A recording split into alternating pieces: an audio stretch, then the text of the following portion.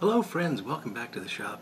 Today is Sunday, August 11th, and it's a very warm day here. Mid-80s, I think. The shop is very warm today for some reason or the other. Probably because it's in the mid-80s outside and I don't have air conditioning down here. But the mornings have just been so nice. It's been 62, 65, somewhere in that range. And I really thought this morning I could do a video out in the backyard. Would have loved to have done that. I just missed my window because there's only about an hour between, not that everything has to be perfect, but you need the sun up. And, I'd like it to be not chilly, and it is actually chilly in the morning right now. But then the cicadas start, and you wouldn't be able to hear anything I had to say. So there's only about an hour that fits in that window, and I missed it this morning. So anyway, I decided to get some stuff done instead, ran some errands, and it's now just a little past noon on Sunday. And thought I would check in with you all. I got an Orlick, it's an Orlick Corona, made in England. And this is something called Father Orin's blend from Four Noggins. Father Orin, O-R-I-N. Surprisingly good aromatic, and I say surprisingly because I'm not an aromatic guy. There we go.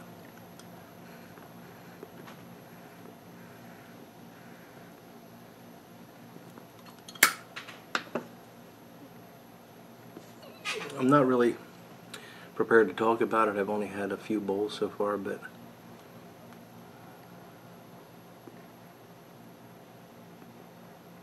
it's Burley, Virginia, I believe some black Cavendish, honey bourbon topping, I think. Very nice, very well done topping. So maybe I'll talk about it more after I get some more experience with it. But to me, what's important about an aromatic, and I'm not an expert on aromatics. There's only 2 or 3 now that I will smoke with any frequency. But the topping has to be done in a way that it doesn't overarch the tobacco. So you want to taste it, but you also want to taste the burley. You want to get the Virginian notes and so on. And for me, at least, the toppings are very important because I have this really odd thing where I taste chemicals, where a lot of other people will taste flavorings. So, like, I can't drink flavored coffee because they all taste the same to me. I can't tell the difference between, I don't even know what flavors they have. I know hazelnut's a big one, but hazelnut coffee tastes exactly the same to me as, like, a berry flavor or something like that. I can't, and they're not pleasant flavors. They don't taste anything like hazelnut or berries. That's my problem. And that carries over into tobacco toppings as well. Anyway, Father Orin's blend, check it out. I just got an ounce the last time I ordered from Four Noggins. I have this thing where I keep trying aromatics in the hopes of finding some that I like, and I got lucky this time. I think I like this one.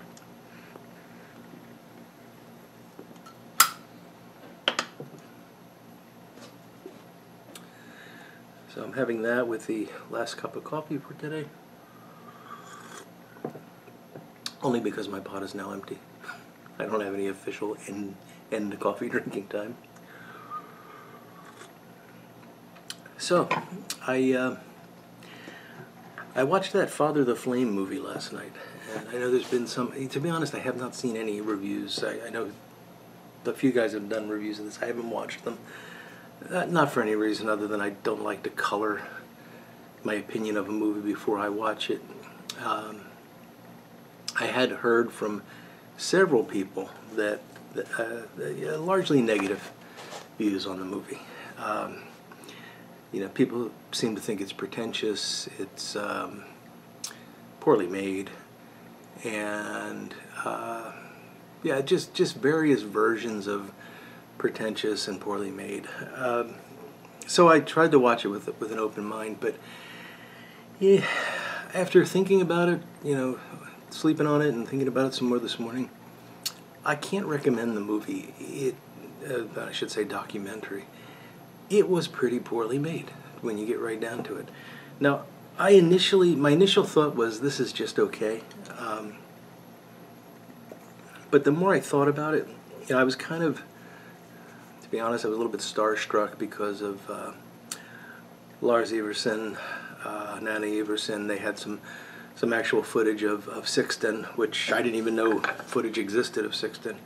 An interview with him, and I just, to me, that Danish school is extremely important. Now, don't get me wrong, I don't go seeking out these high-end pipes by Lars Iversen or anything like that, but I love the aesthetic of it, and I think that they did do a lot for the world of pipe smoking.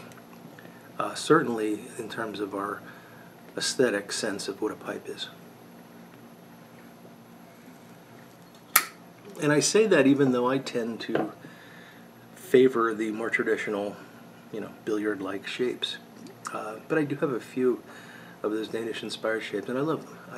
There's something very beautiful and organic about them that I really like. And I think they really did raise the engineering of the pipe to a new level. But anyway, I'm digressing. So I was, kind of starstruck by the fact that I got to spend time with those folks. And of course, Lars passed away not long ago, so it was kind of sad in that.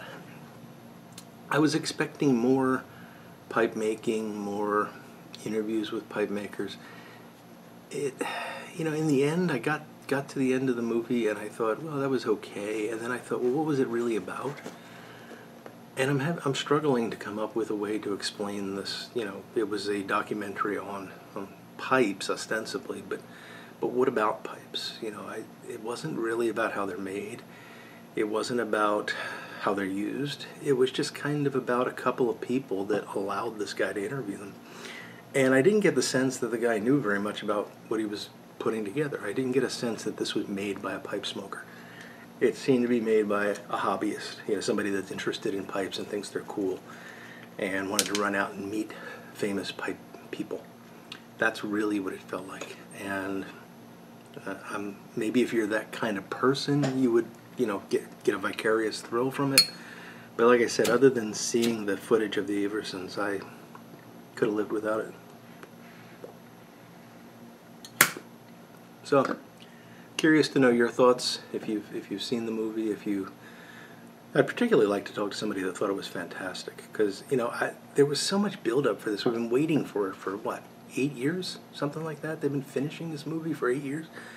I remember when Jeremy, I can't remember his last name, the guy that made the movie, he was being interviewed on Country Squire, and that had to be 8 years ago. Had to be. And it sounded like this was imminent then. So after all that time, I was really expecting something good. Anyway, would love to hear your thoughts on it. And I don't mean to bash it. I mean, there was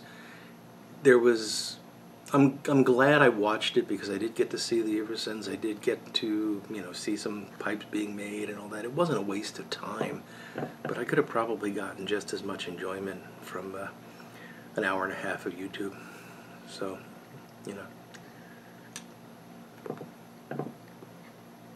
you can rent it on Amazon for $4 or $5, something like that. I actually bought the digital version for $10.99 maybe, because I figured I'd probably want to watch it again.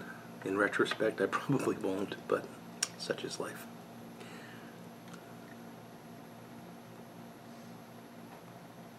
So in other news, I'll tell you a funny story. My wife is visiting her family in Pittsburgh. She left yesterday afternoon. And a very short time after she left, I said, well, I guess I'll have to make myself some dinner. And in the process of making myself some dinner, I managed to, and I don't even know if I can get this into a shot here. I hope you can see that. I managed to burn my arm all the way down. Like from here, it's little spots here, and then there's another one up here. So it goes sort of at an angle. Anyway, you can see that one is kind of a nasty, where is it? Nasty blister. I didn't know I know it splashed, and I looked at my arm and everything looked fine. And when I woke up this morning, it looks like I've got some sort of a alien disease on my arm. So my wife was gone for less than an hour, and I managed to hurt myself in the kitchen. This just proves that I'm not meant to be alone, or at least not alone around hot things. But the dinner was good, so I guess that makes up for it in some sense. So she'll be gone this week. She's coming back at next weekend, and then I'm going to get ready to head up to Vermont the following weekend for a few days. My dad and brother and sister live up there, and I usually visit them around the 4th of July, but there was some other stuff going on. I wasn't able to make the trip. So I'm looking forward to that.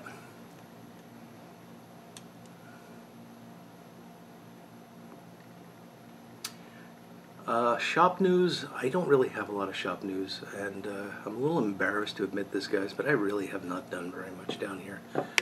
It's been a combination of being very warm, my back giving me problems, I hate to whine, you know. It seems like every time I turn around I've got another medical issue, and these things are just, you know, I've gotten to that age where I told my wife the other day, I came back from a doctor's appointment, and I said, you know, I just want to get back to being one of those guys that goes to the doctor once a year. And she smiled and said, you're never going to do that. And she's right. She's right. We hit this age where we just require maintenance, and I've needed more than my fair share of maintenance in the past year or so. And anyway, but I don't mean to whine about it. I'm grateful for the health I have. I'm a very lucky man in a lot of ways. And I need to get to work down here because I want to get back to the work I love, which is you know, restoring pipes and sharing that with you. But right now I couldn't restore a pipe. I couldn't clean a pipe if I wanted to. This is, and the problem is I had this far wall that was just full of stuff, and I took all the stuff away because ultimately I want to waterlock and paint that wall, and then I want to build new benches over there. Well, I got to the point where I had moved most of the stuff away, and now I'm like out of room. So I've got to get creative about where I'm putting things and all. And this space that I'm sitting in right now is like the only open space in this rather large basement. So I've got to try to maybe temporarily put things in here or find another place to do these videos while I finish the work. But it will happen. My plan was by the end of August. I don't know if I'm going to make that given the travel and everything that's coming up, but it will happen, and we'll get the shop back opened up again very soon. So I hope you're all having a nice weekend and staying cool. My plans for today are not too significant. You know, with the wife being away, I've already done my errands, grocery shopping. Oh, I went to get a haircut this morning, and I didn't get one because I walked into an empty haircuttery. I mean, okay, there were maybe 2 people getting their haircut. And I stand there for a few minutes and nobody says anything. I sit down. Like 10 minutes later, a woman walks up to the counter and says, "Can I help you?" "Yeah, I'd like to get a haircut." Well, it's going to be a 2-hour wait. 2-hour wait for a haircut. So I told her I wouldn't be getting my haircut today. Maybe tomorrow. I often find that if I can leave work just like maybe 15 minutes early, I can hit that window where you can walk right in and get your haircut and be all right. My haircut does not take very long, and I'm honestly very, very close to thinking that it'll be easier just to use the clippers and cut it myself, because I just get the clippers on the side and then trim the top, and why not just do clippers all over? You guys don't care if I'm bald, right? You've seen me that way before. All right, folks, I'm rambling. Thank you all for watching, for subscribing, for liking, for commenting, all that good stuff that you're always supposed to say at the end of the video, and I always forget to say. But thank you. I really appreciate you all. You have a great week ahead, and until we speak again, I will look forward to talking to you all again very soon. Goodbye now.